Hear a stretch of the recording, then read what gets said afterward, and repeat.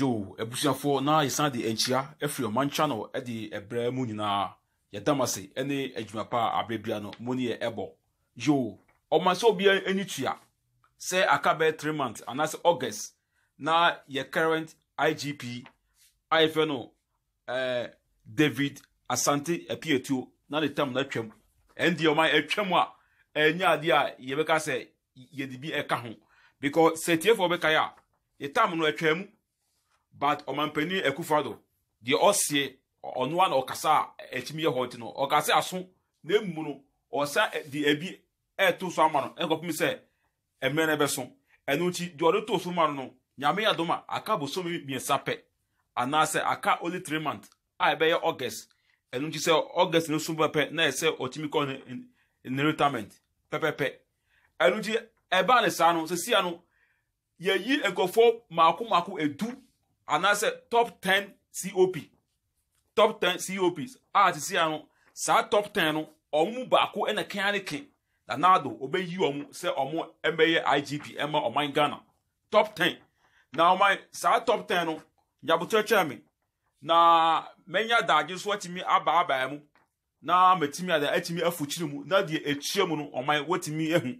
Enti sa top 10 no omu nyina COP because so uni sa 2 minu uni sa o rank no enu COP no a untimi endi IGP so rank no so we DCOP a untimi unless say o mutimi a jump e de call rank DC rank COP and sana wotimi anya IGP no ejo man yen kan tinti bia no mu start first time no omo hu ewom a ye den a nanado obeyi mu baako na san pana be IGP. Okay. Before that, so be any to say, your current IGP, no, or no, that the whole Ghana since yes, I said your independence, no, since then, no, IGP way, and now what me at also number 28. Where number 28 IGP, Ghana, no, yet me anya, and number 29, no, and as you see, no, Edro, number 29 IGP, and as you see, no, yeba, Abedro, and she, Obi say, who is the next 29th IGP? Sanet here. Yo, it's here for say now Americano. Your first person, COP Maxwell, Atingano, COP Maxwell, Sakapago, Atingano, or my deal with the air day. Now, no, Commander Staff and Commercial College. A war Uniba. Nyame eya domo next year. No. Early this year no. Also obeko retirement. Enjo my say early this year next obeko retirement dia. Utum say yes. I don't think say we no or deserve say some of the IGP no man no. Though no qualify right.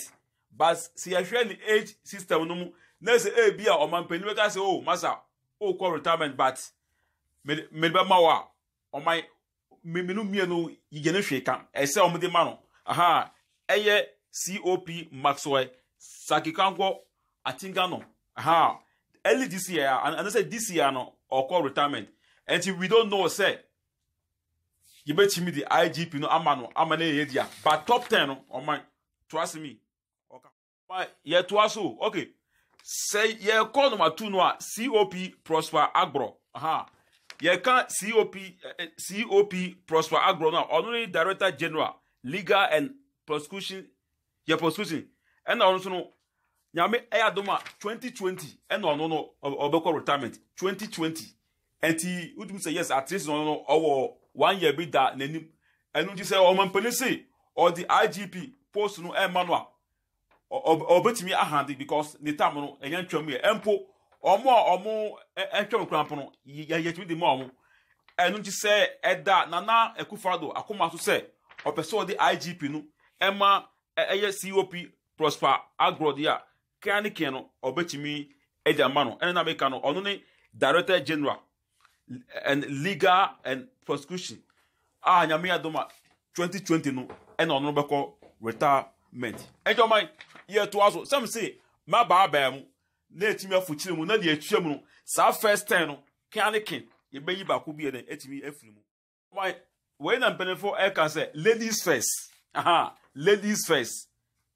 Sa ladies first on mama ntiase se ebia na oni oyire anase o girlfriend moko baby na ebia ye mama akonya first no ese oba na ejitan so anase ebia na mako baby na ye mama musu a ensu no ese oba na de kan eji no ma na ase den enu nti na ye ka se ladies first anase den we dey etie for omuntimi ebecheche mu okay na ye kan COP Beatrice Zakpai ono so eye Director General Police intelligent and also professional standard bureau also nyame eyadoma eli also nyame adoma this year ya no also so we call retirement this year ya enu ti se bia na nado obeka se o we oban ti no kanike se o ko retirement krampo a ese yachimi di mawa oban obachimi di amano o de manu a edin bia na in December and I say bia obachimi ma na twa 6 months per year.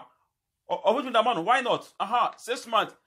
If you post on the man 1 day, cram poor on my war, the record me say, Wabe IGP da. And you and found po obey me the man only hour. Say only 1 hour IGP. Beatrice Zakbai. Say by on so etimi hour the CV and I say the fatum. And COP Beatrice Zakbai also first thing on my mekano. Okahubi.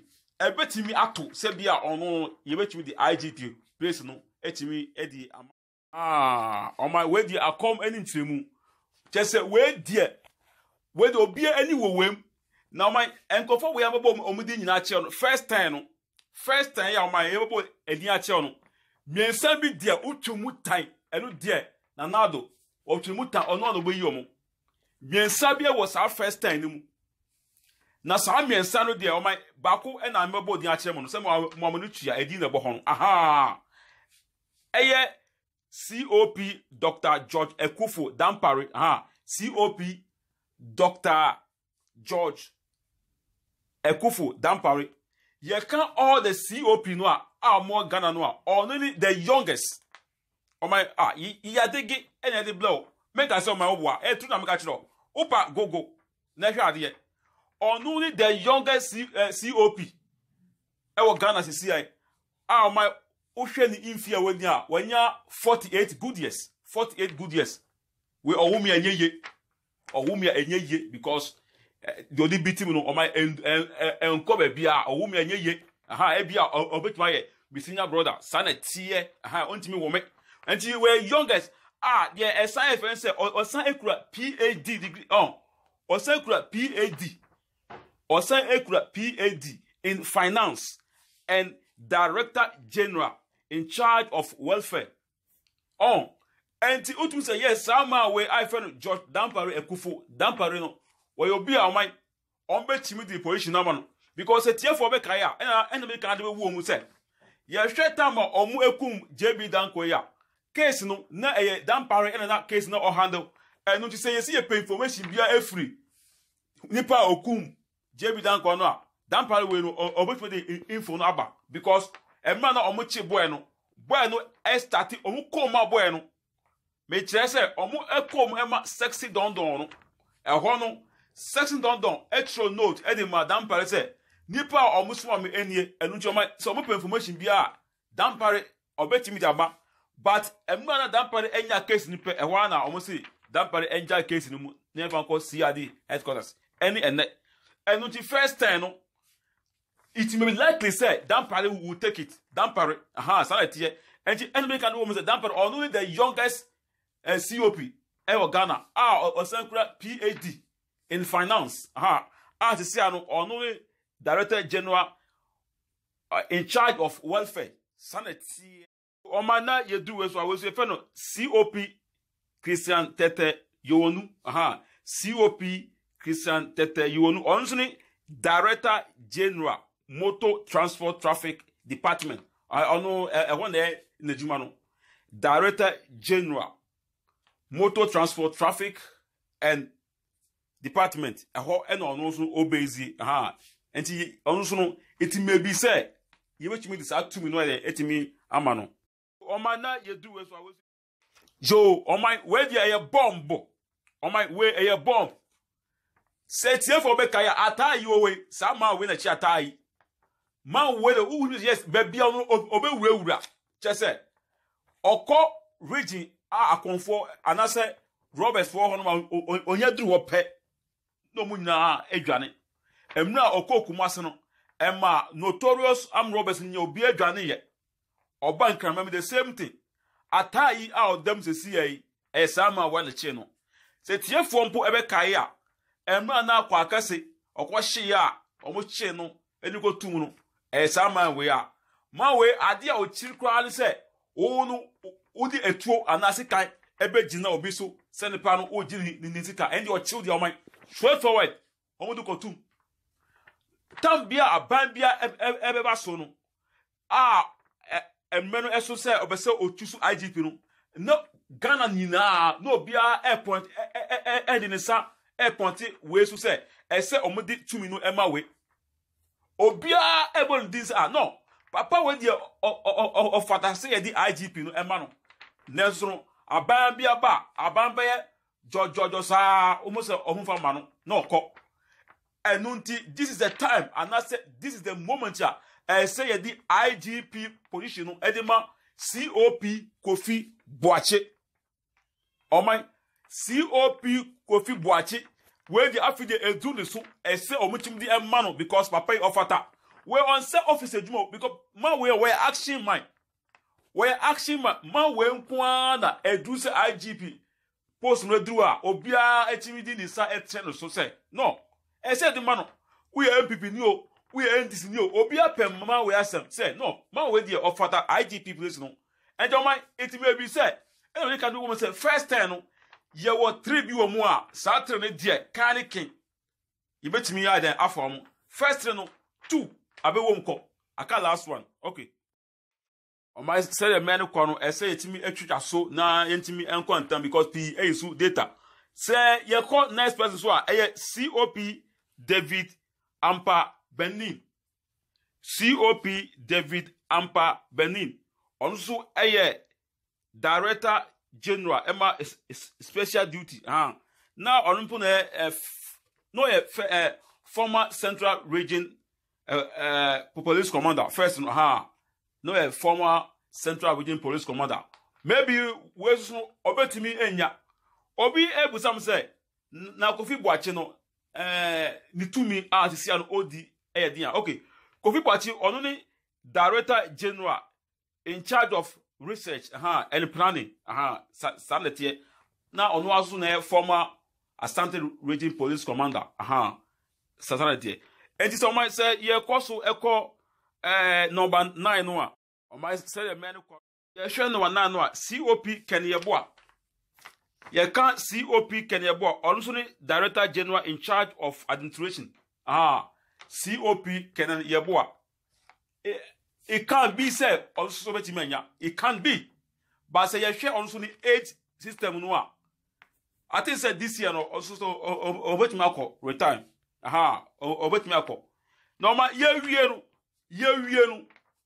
wie kra no mamunutia ye wie kra no sa oba we no onu ni oba bia awe COP anase onu ni oba bia owura police adwuma mu no le rank no within 2 years crampo omutimi mano 3 times rank within 2 years no oman within 2 years no omutimi emano rank no sa mako 3 from 2017 to 2019 no ne rank no chese omu jump no sa of say see no okura COP the last post near DCOP until last 2 months and we wo say almost a jump no from DCOP no edin ko COP enu ntiem no omodin ko COP no na obia e kan say ana say ebia na IGP that Bellington na omo sana na obia kan no my it may be say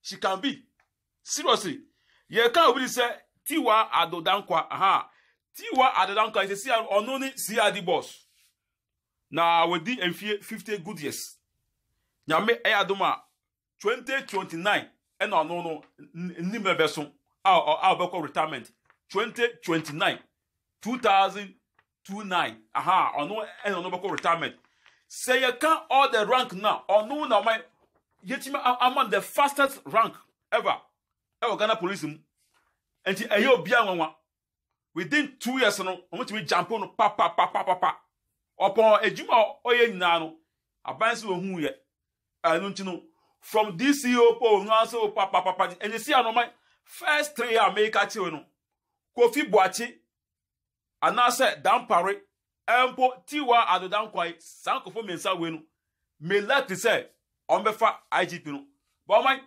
Saban we ye mistake o mami da we an ko eyibeka Saban we ye mistake ne wan fa ebuo eni de ama ye Ghana fo no na so the IGP place no elikomatiwa pa dia on my ebe ehu e Ghana. I'm telling you say tiwa enya IGP ni pa dia on my ho media ebia na amemu dia ba se onya pa dia on my na Ghana ye wasem bon pa because ye nyina de obi ani wo se Kofi Boachi dia la e so mudi mano Kofi Boachi anase empo dampare sankofo menu wo de e se omuchimi di mom enti Oman channel eni ebusanfo na say na e boss first 10 incoming IGP number 29 IGP Ghana for ye nya no omuna mabo mudi say first 10 no 3 ewom and your cons 3 ewom